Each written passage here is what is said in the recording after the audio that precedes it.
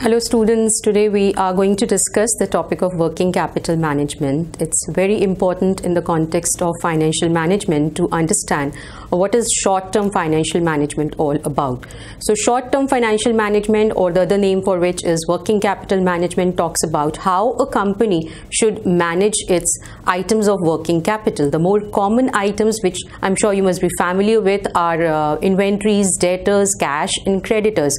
Firms invest almost 25 to 50% of their total investment in the items of current assets. So that requires a lot of attention of the managers.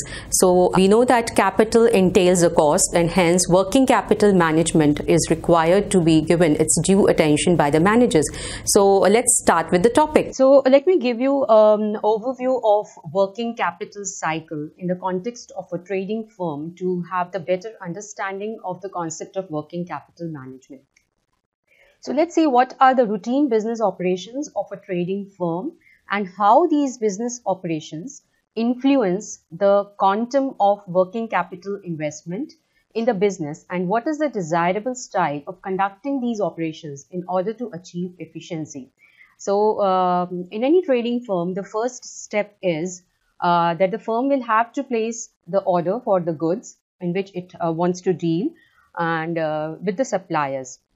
Next comes the supplier will then ship the order and bill the firm.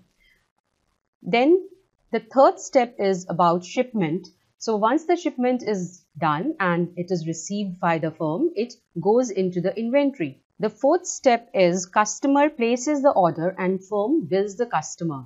Next, customer settles his account, and finally supplier's bill is settled. Now if we see this entire cycle, couple of things are visible which tell us that how the trading firm does its business operations. So let me also tell you one thing, that step 5 and step 6 may have the interchangeable positions. So that means that customers' accounts may be settled later and suppliers' bill may be, they may be paid before the customers pay their money. So that kind of swapping between step 5 and step 6 is possibility based depending upon the business scenario and the industry practices. Nonetheless, one thing which we need to understand is that based on these routine business operations of a trading firm, several current assets and current liabilities will come into picture. So the moment supplier bills the firm, accounts payable will come into picture. The moment shipment is received by the firm, inventories will come into picture, and the moment sales is done, customers are billed, accounts receivables will come into picture. So these are the most common items of working capital: debtors, inventory and creditors, and we can see how they are linked with the routine business operations. Now coming on to the goals of the financial managers in managing the operating cycle or the cash conversion cycle, which is the same thing as working capital cycle, which we discussed in the earlier slide. So let's see what should be the goal of financial manager: to delay paying accounts as long as possible without suffering any penalties. Next is to maintain minimal raw material inventories without causing manufacturing delays. Then to use as little labor as possible to manufacture the product while maintaining quality. To maintain minimal finished goods inventory without losing sales. To offer customers the most attractive credit terms possible on trade credit to maximize sales while minimizing the risk of non-payment. To collect cash payments on accounts receivable as fast as possible to close the loop. Now all the goals mentioned on this slide indicate just one thing, that one needs to be quite efficient in terms of the operating cycle so as to minimize it as much as possible, and that is possible only if we try to minimize our investments in current assets and if we try to maximize the credit that we get from our suppliers. Coming on, technically we define operating cycle. So days sale inventory shows how long the firm keeps its inventory before selling it. The ratio of the inventory balance to the daily cost of goods sold. Days sale outstanding estimates how long it takes on an average for the firm to collect its outstanding accounts receivable balances, also called the average collection period. So, operating cycle begins when the firm purchases the raw materials and ends when the firm collects cash payments on its credit sales. Coming on to the cash conversion cycle. So, cash conversion cycle also incorporates the days payables outstanding, the credit that we avail from our suppliers. So, it does not start until the firm actually pays for its inventories. It represents the length of time between the cash outflow for materials and cash inflow from sales. Days payables outstanding tells how long a firm takes to pay off its suppliers for the cost of inventory.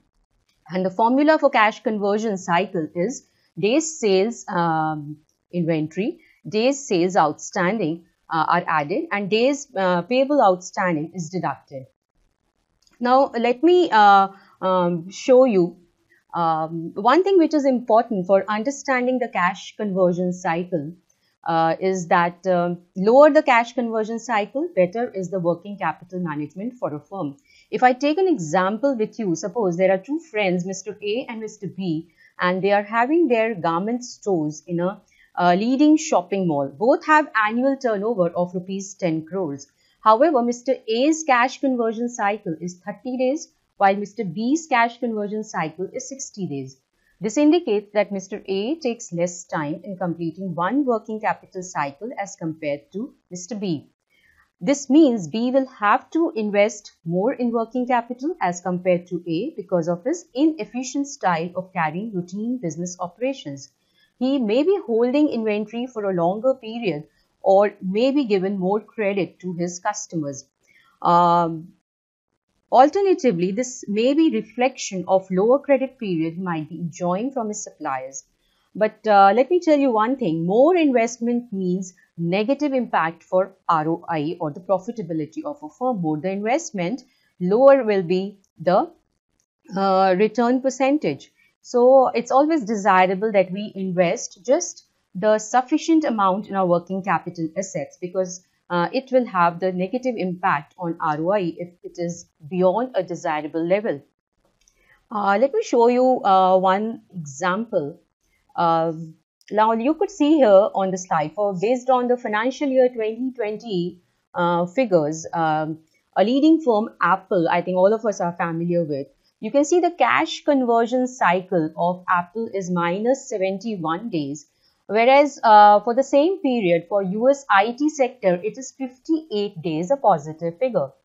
How is it? Like I mentioned earlier on, that lower the cash conversion cycle, better it is. And here you could see that there is a negative cash conversion cycle for Apple. Now, how is that possible for a firm to do?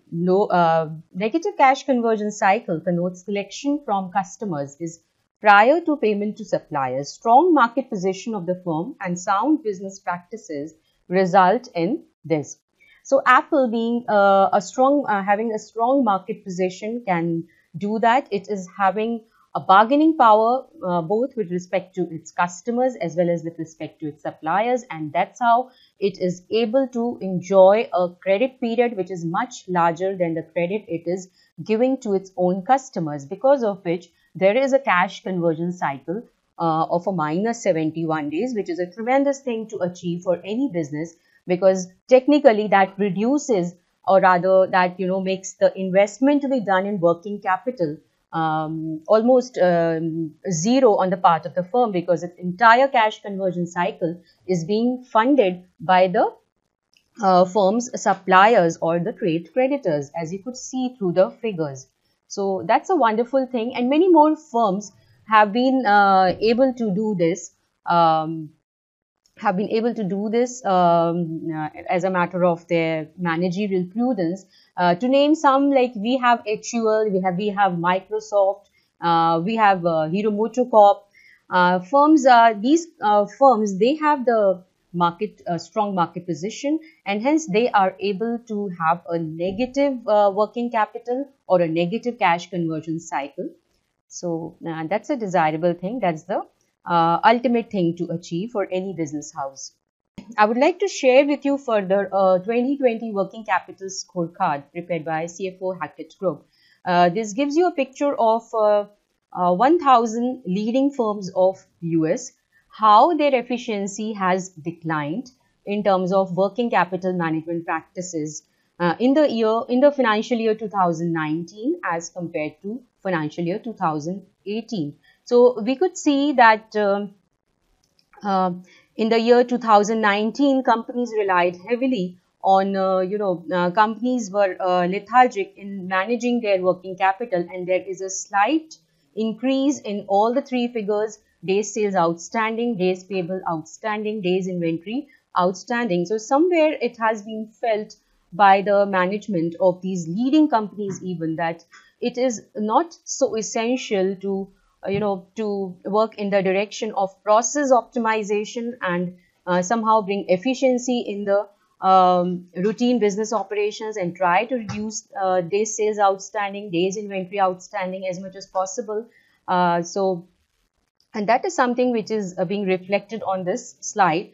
And at the same time, this also indicates that companies relied heavily in 2019 on leveraging external financing programs rather than doing the heavy lifting of structural process redesign. Just the availability of cheap cash has meant that there hasn't been that burning platform to assess the organization. Nonetheless, now moving forward post-COVID times, I would like to draw your attention to what impact this black swan event COVID-19 had on the business world. All of us are aware about the kind of repercussions COVID-19 had in the global business environment. And you talk about the supply chain issues, you talk about the rising working capital requirements, you talk about the liquidity crunch, and you talk about the requirements for process optimization, which till the previous year, 2019-20, businesses were thinking that they can afford to have the cheap finances available, and hence they were not paying too much attention on process optimization. Hence, even before COVID-19, growth in the global economy had slowed. The crushing impact of the pandemic just accelerated that trend. The after effect of this global shockwave and its impact on working capital availability can turn out to be truly disastrous for certain industries. Additionally, payments and rising inventories have been highlighted amongst large corporates. Working capital requirements increased by 5 days plus to 74 days. $8 trillion of additional financing needs worldwide have been recorded. Since the outbreak of COVID-19, we have witnessed unprecedented steps from regulators to take swift actions to encourage banks to provide much needed fiscal relief or a liquidity lifeline to the private sector. Banks have been steadily beefing up the provisions in the light of the pandemic and the subsequent rise in defaults. Debt servicing becomes the next big question for corporations of all sizes. According to the 2020 CFO, the Hackett Group Working Capital Scorecard, the 1,000 largest US companies had lots of room for improvement. Nearly $1.3 trillion in capital needlessly tied up in receivables, payables, and inventory, about 10% of their combined 2019 revenue. Fast forward to mid-2020, the international COVID-19 crisis and the resulting economic fallout have raised the importance of process standardization and optimization. So now let me again bring you back to the important issues involved in working capital management. These are just two. So the manager is, or the firm or the manager or the business person is expected to just be considered about these two questions when it comes to working capital management. What is the appropriate amount and mix of current assets for the firms to hold? And how should these current assets be financed? So basically it is about what should be the amount of investment in the various current assets and how these current assets should be financed using various short-term sources of funding. Let me tell you one thing, sound working capital goes much beyond finance. It is not just restricted to the field of financial management or finance. In fact, it is an outcome of operational efficiency, as we've been discussing. Experts in logistics, operations management, and and IT often work with engineers and production managers to develop methods to improve manufacturing process, which may help in reducing the process time and thereby capital stuck in WIP inventory. Similarly, marketing people along with logistics experts are constantly striving to deliver goods to customers in minimum possible time. Finance comes into play in evaluating how effective these operating departments are relative to the industry practices. CFOs are also responsible for the financing needs of these working capital requirements. They take such decisions as to what should be the quantum of short-term financing and also the cash balance to be maintained by the business. When it comes to current assets management, or about the first issue when it comes to working capital management, the first question is how much to invest in the various current assets individually as well as collectively. The firm needs to be cautious about the money it is blocking in the various items of current assets. Still, it also depends on the temperament, on the attitude of the management of that firm towards the risk-taking capacity. Higher the risk-taking capacity, more aggressive is the management style. Now, if we talk about the level of current assets investment in terms of policy, the policy can be conservative or aggressive. These are the two extremes of continuum. And of course, practically speaking, the businesses or the managers fall on this line anywhere, depending on the risk-taking capacity or their attitude towards risk. So when I talk about the flexible policy, it suits the managers who have conservative temperament. It ensures that liquidity is on a higher side, inventories are more than sufficient in godowns, and liberal credit terms are offered to debtors, and it requires high amount of investment in debtors. A flexible policy results in fewer production stoppages, ensures quicker deliveries to customers, and stimulates sales. But however, higher investment in current assets will have a negative impact on profitability. So high liquidity will have the negative impact on profitability. So we can see that there is a kind of inverse relationship between liquidity and profitability. Talking about the efficiency. So when you talk about the efficiency, we've been discussing that efficiency is gauged with the help of turnover ratios. So if a company is following flexible policy, it is having a very laid back kind of attitude, laid back kind of policy. So it will have lower efficiency, it will have lower turnover ratios. Talking about restrictive policy means the manager will invest only the amount which he considers appropriate, not more than required. So it is just appropriate. That means minimal level of investment required in the working capital is done. So it will of course have the impact on the liquidity. Liquidity will be on the lower side and inventories will be of the smaller order. And since stringent policies are followed in terms of giving credit to the customers, debtors' investment will also be on a lower side. So a restrictive policy leads to more production stoppages, delayed deliveries to customers and lost sales, but lower investment in current assets. But at the same time, it promises to be yielding more profits because of the lower investment in current assets and more efficient as well, and hence this policy will also depict higher turnover ratios. One more dimension of flexible and restrictive policies of managing current assets is the impact on carrying cost and shortage cost. When a firm follows flexible policy, flexible means it will have too much of capital invested in current assets. That means all of us know that capital is not for free. We incur a cost of capital. So carrying cost will be on a higher side for firms with flexible policy.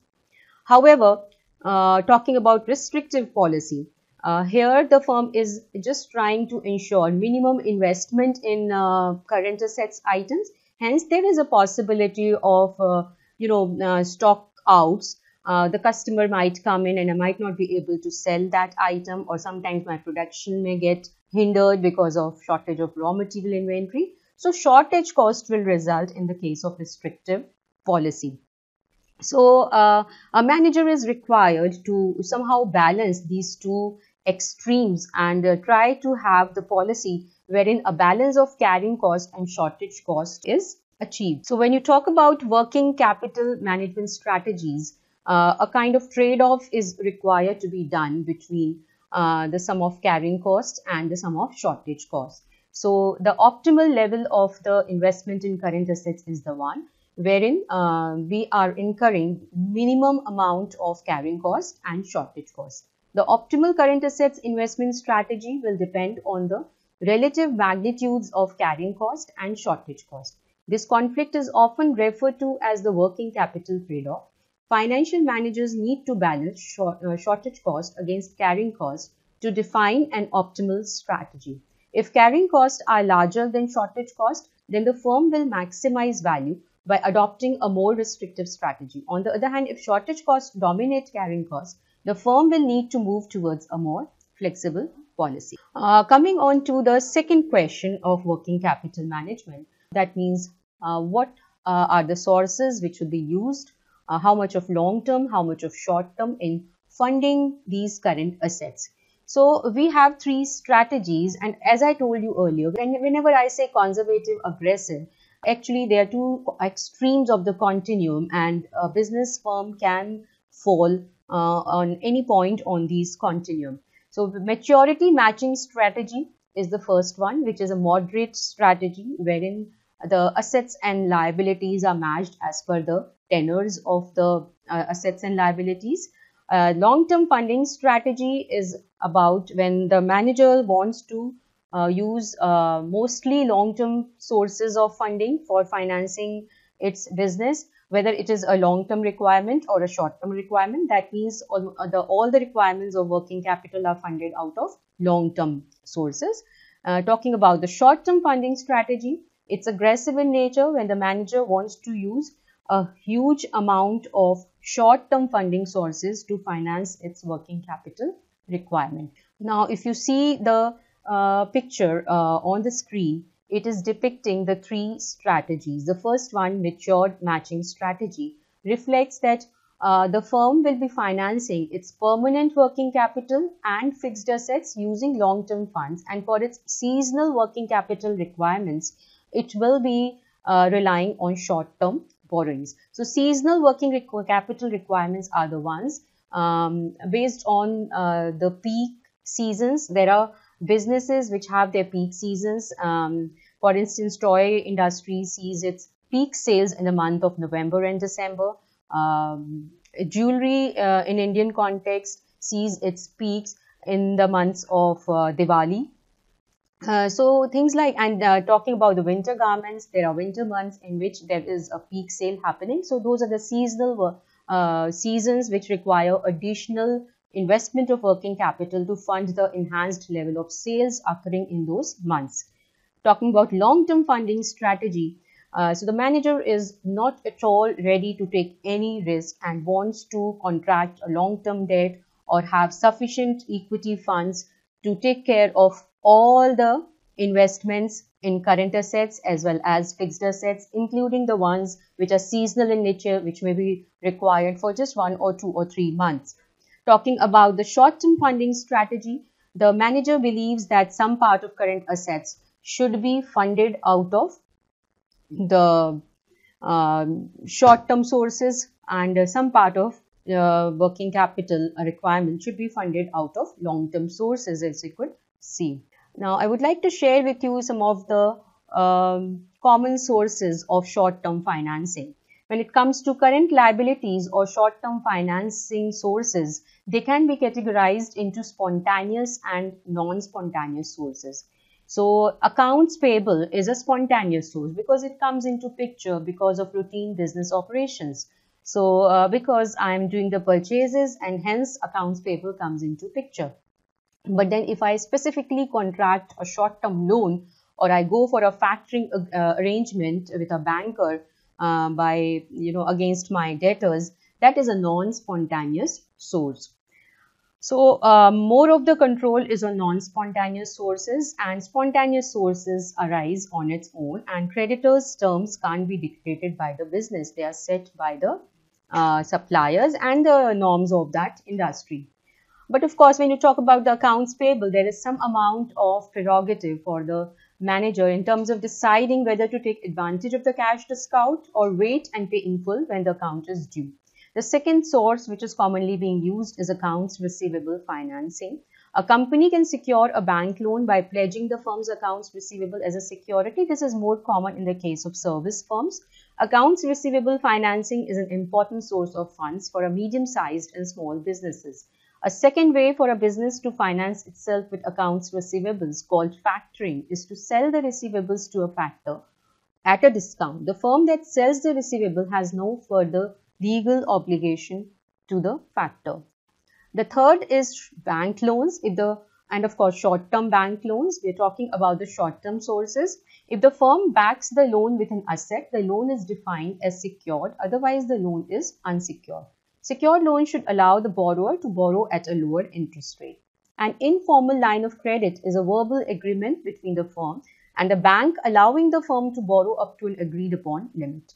A formal line of credit is also known as revolving credit. Under this type of agreement, the bank has a legal obligation to lend an amount of money to a preset limit. The firm pays a yearly fee on unutilized amount in addition to the interest expense on the amount they borrow.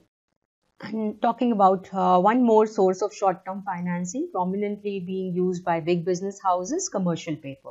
It's a promissory note issued by large financially secured firms that have high credit ratings.